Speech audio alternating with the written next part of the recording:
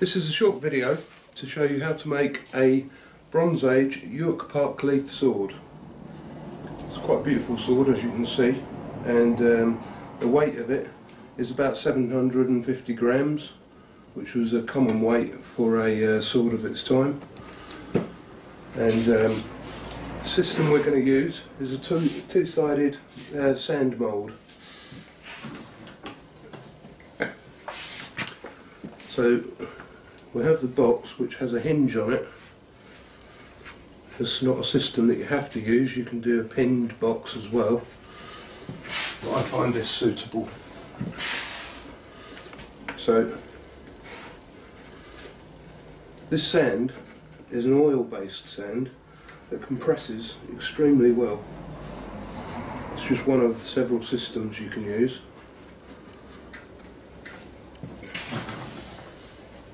Not typically Bronze Age in itself, but then we don't have evidence to definitely say they didn't sand cast things, so it's, for me, it's an acceptable route.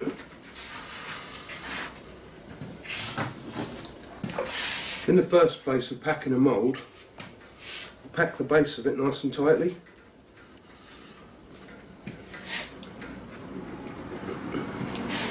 Being quite careful not to heavily pack at the top of the box, because I want to quite easily press the sword down without causing the sword to bend as I press it as well. So that's just about half the box packed tightly. Now that's a packed top part of the box.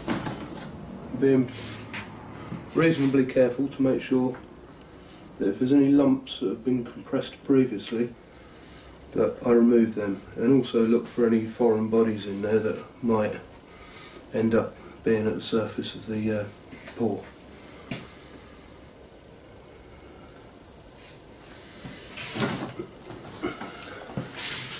As with all casting techniques, you need to be a little bit careful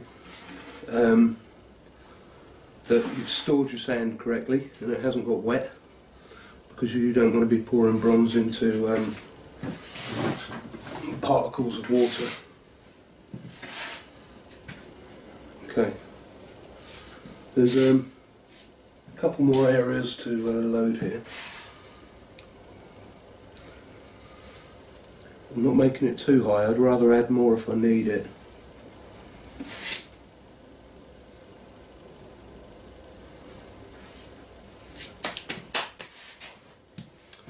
Then with a smooth knife, this is a nice smooth edge on here, you can start palleting the sand down. As you can see, I've got it loaded with a slight hill at the centre, so what you can do is you can draw from the centre out to the side, otherwise you're going to find you overpack the centre where your main body of the sword wants to go in.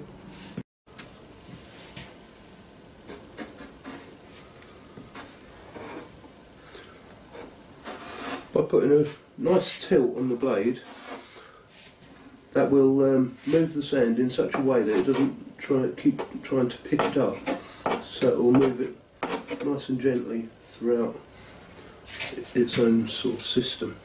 In the first place, when you're loading it, you'll notice it tearing and pulling what appears to be cracks into the sand, and then at the pouring cup, what you can do, you can put a system there so that you load into that nice and tightly as well. With a big pour, what you don't want is you don't want your pouring cup collapsing and going down into the mould as you pour. And now all I'm going to do with this knife is sweep, and keep sweeping, and not over compressing, and you'll find that it starts to close your gaps up. There can quite often be a couple of little places that you want to sprinkle a little more onto.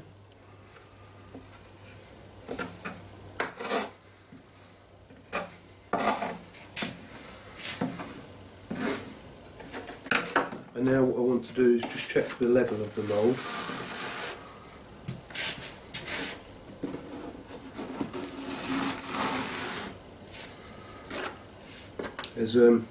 It's slightly below the surface.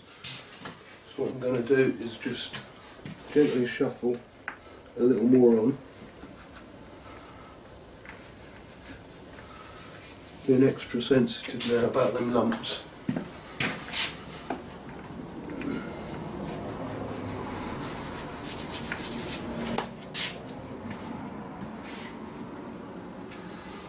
And palette knife that around.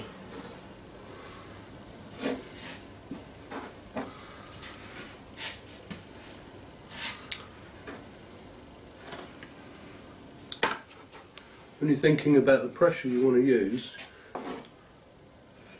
pretty much treat it like stroking a cat or something and not pushing it to the ground. So super gentle.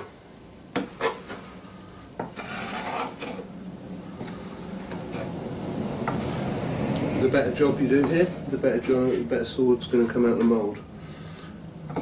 The sword can always be cleaned after it's been cast, but the reality is it shouldn't need very much at all.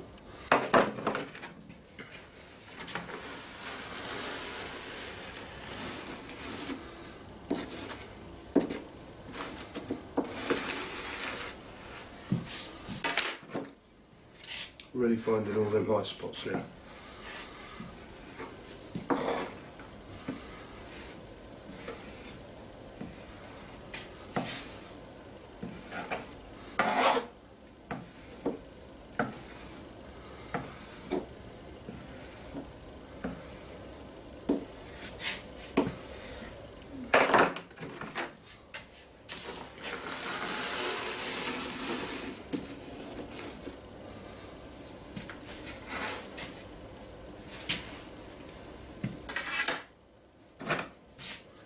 Going to take a little extra and load up this header point.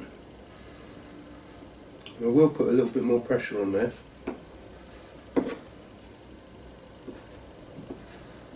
because if anywhere's going to collapse, it's going to be this point. When you try and separate your mould, the point will try and connect onto the opposite end.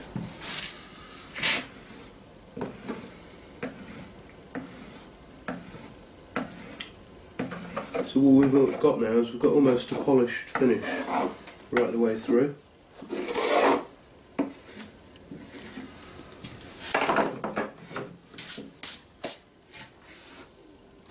Make sure there's no lumps around the frame itself, so that when your frame shuts, and also in your hinge, that'll shut down nice and tightly. And then we're going to use some regular talcum powder.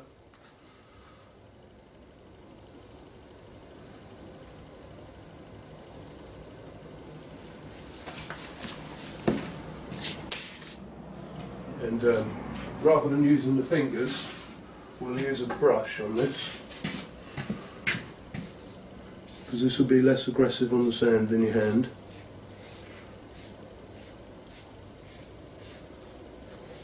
And this acts as an agent to stop the two sides sticking together. In the old days they could have, you can buy something called parting compound, but it's really no different to talcum powder, so it's not worth investing in.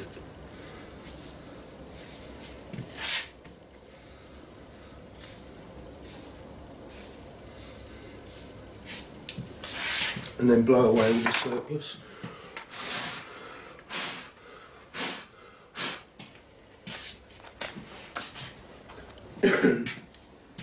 Now it's time to lay down the sword. Pick up the sword and make sure that on both surfaces you've got no foreign bodies on it, so it's all nice and smooth. When this is laid down, I'm going to try and lay it flat. I'm going to lay the back end down first and gently lay on to the top, moving that into the dead centre.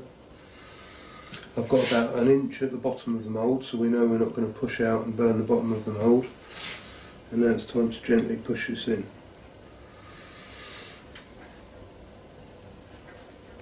Trying to take this down to a level where it reaches about halfway. And you can look in the edge and see if there's a gap anywhere. At the moment there is. Even though I never pressed hard on that sand, it's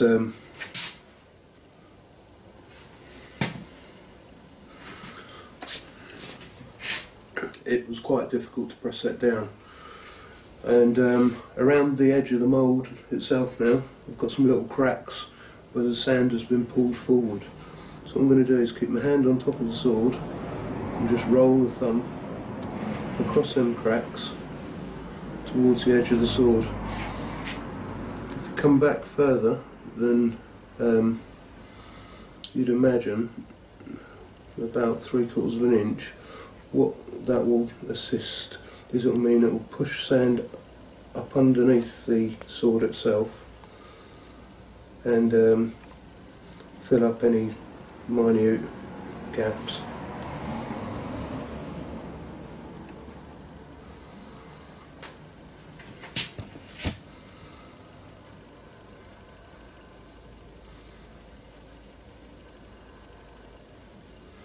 If you've got really rough fingers, like I quite often have, it makes sense to put a rubber glove on, which will give you a smoother push.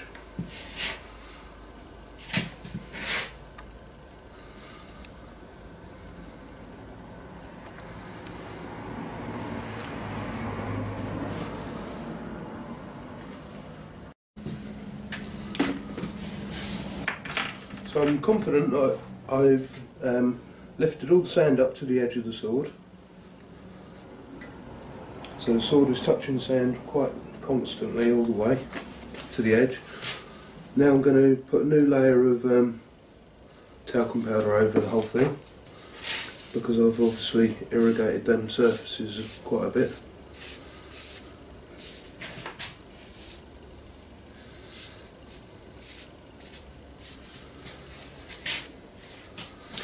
Blow that free.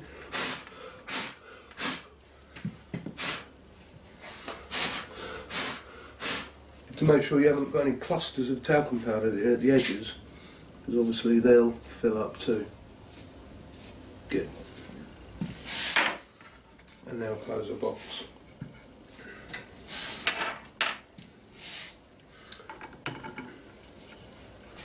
I'm using 4 positions to lock this top down, one in the middle, one at the end, and rely upon the hinge to do the job on the opposite end.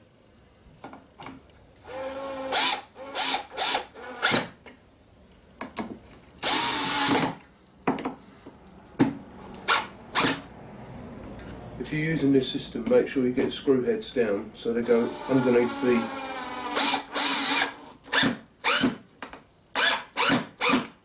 the edge of the wood, so that when you blow it off, you're not hitting them screw heads. Right, so reloading on the top, obviously this is the first surface, so I want to finally load on that, because I don't want any lumps to land and jiggle the sword itself.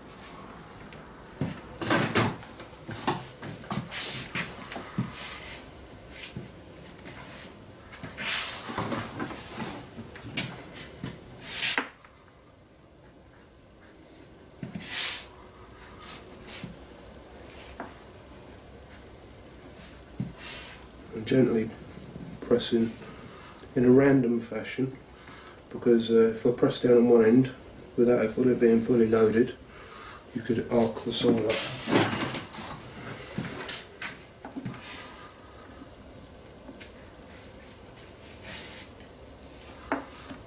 Again, checking out, removing lumps.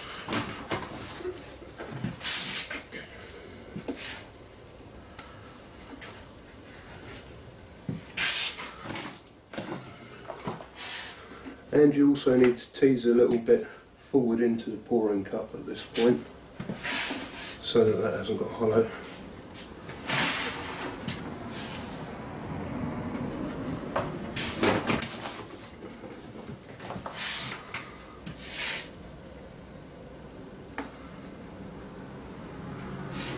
And now from the back, just gently walk forward with the first compression, keeping the level of compression even all the way through.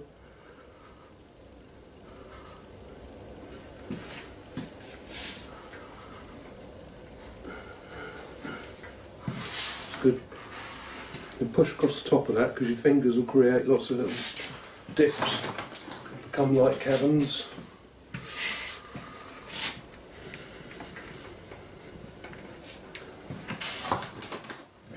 And now we're loading to ramp it up in the middle a little bit.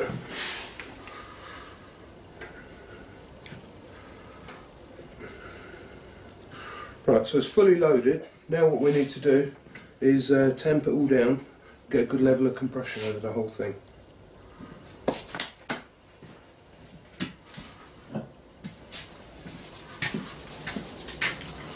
To do this I use a panel beating hammer. Try and keep the surface fairly smooth, and it's not rare to see me wire wool that or plane that, so it doesn't become like a you know, it grips on the sand and picks it up. So this first wave of compression is gentle, and you see that I'm starting putting a hand over the end of the pouring cup to stop it collapsing out at that point. I'm being very even about the way I compress through here.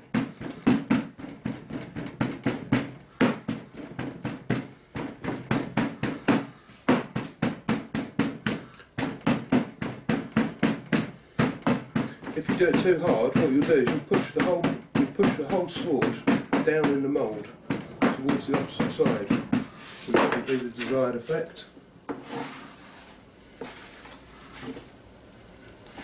Now I'm finding the lumps on the hill, and I'm moving that into areas I want to get a bit more compression.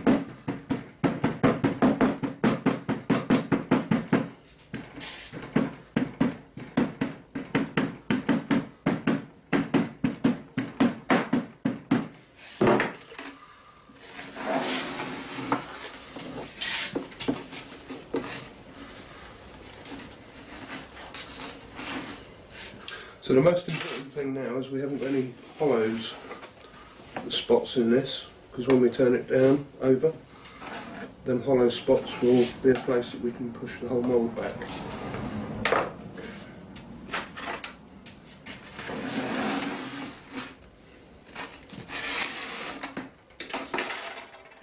So that's the first beat. Now what we're going to do is we're going to shuffle this from left to right.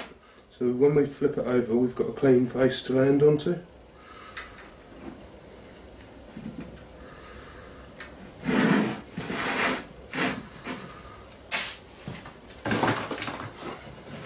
And we start our second tamp.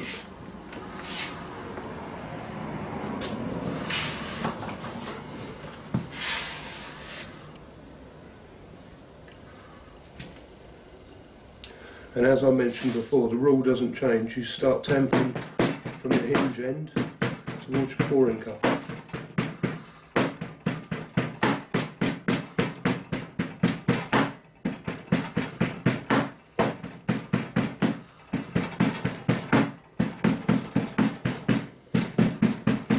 Slightly firmer this time.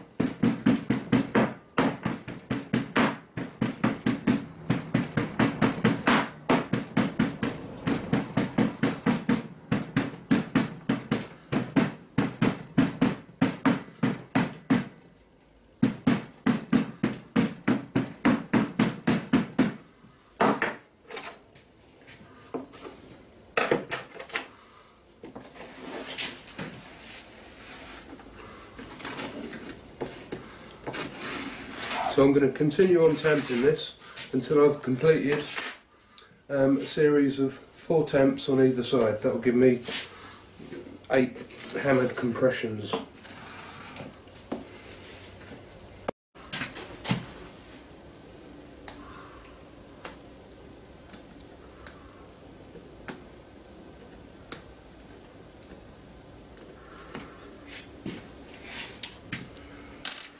So the box is fully tamped.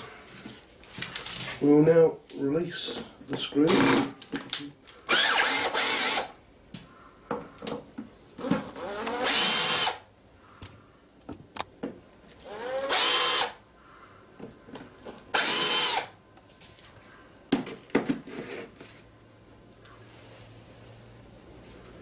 It's worth checking as you pick it up that your sword isn't stuck in that side, otherwise it's going to come and land down hard on this.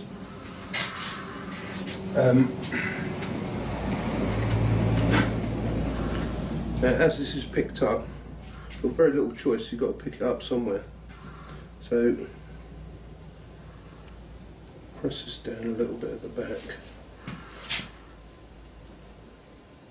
Pop that pin in the back there and be quite gentle as we pick it to draw it back a little bit as you go rather than shunting it forward. Now there's going to be some little microscopic bits that have gone on the move, so we're blowing them out.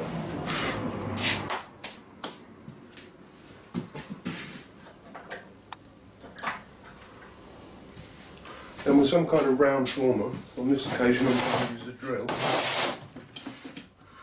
I'm going to again support the back of the mould, but start pressing down through to open up a mouthpiece as a pouring cup. This cup doesn't need to be huge, but it definitely needs to be something to aim at. And then I'm going to compress in a rounded fashion so that it's quite obvious where the metal needs to get to.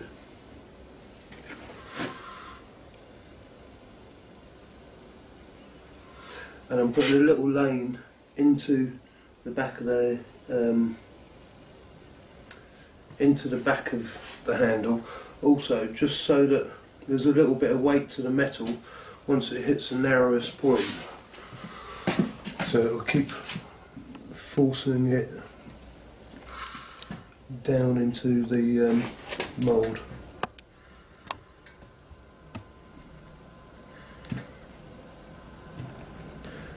This technique is described as a gravity cast. We're not going to be sucking the metal in, and we're not going to be using centrifugal force to get it in or anything like that. It's purely the weight of the metal driving its way down to the bottom. And the one other thing that's probably worth considering is where these drill points are on this mould. There's tiny little sockets of sand that are standing up with very good likelihood that the metal would knock them off, so I'd rather take them off and blow them out of the mould.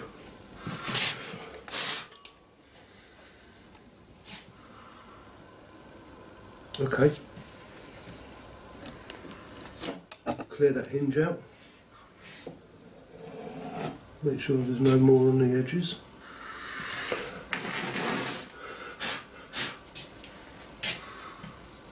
And I reckon that's good to go. When I land this, I'm going to land it gently and make sure that I'm square so I don't shuffle it.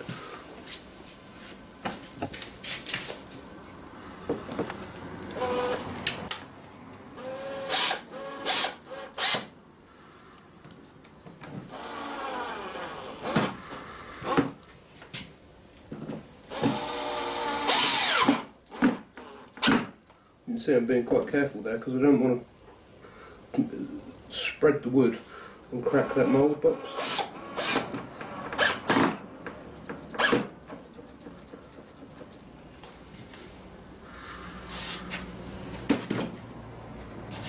Now, because this is 750 grams, there's a reasonable chance with the weight of that, as that hot metal goes in, that could actually push the sand out.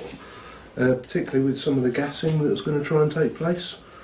Although with this particular sand it carbonises very well, and that means that it's less likely to try and expand the box open. So this is just a little extra support.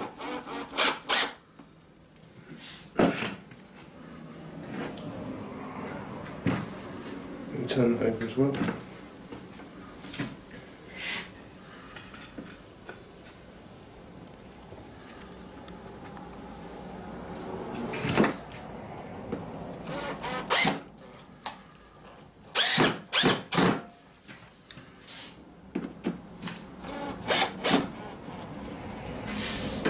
So I want to show you the pouring cut point.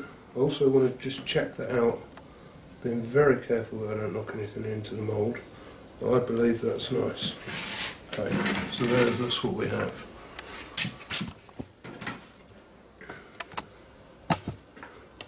So we're going to store that safely now. We're going to get our metal up to temperature. We'll give it a pour and see what condition we can take a sword out from it.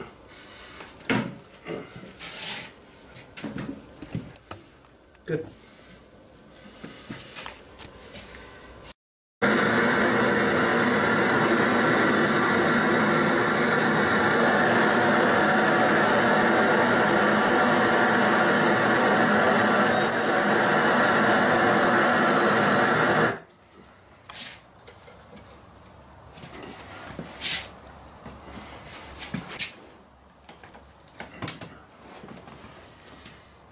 And in she goes.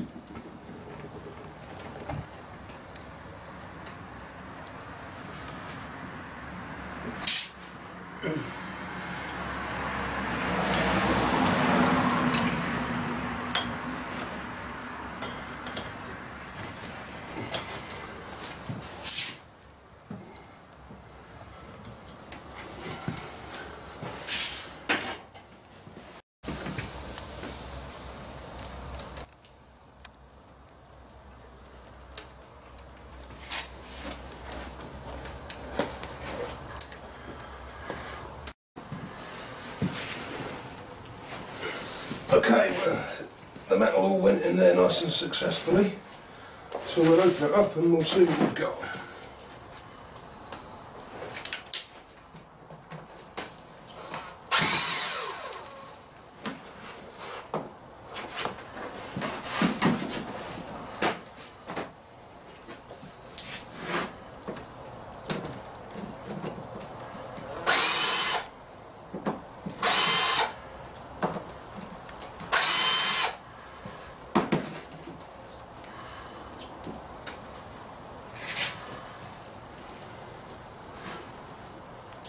It's looking good so far.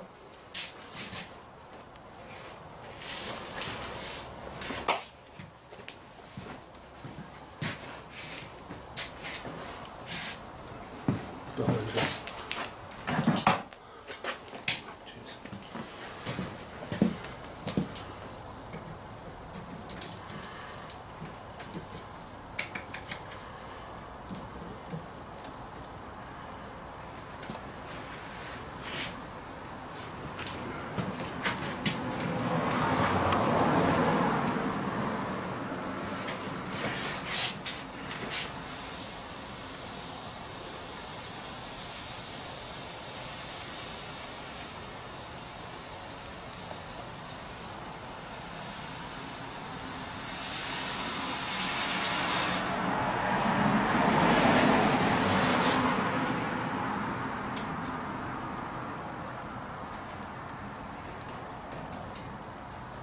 Okay, that's looking pretty splendid.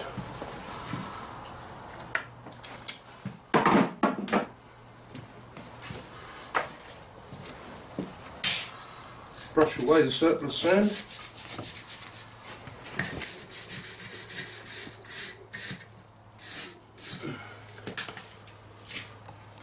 And we have one nice replica of a Ewart Park leaf.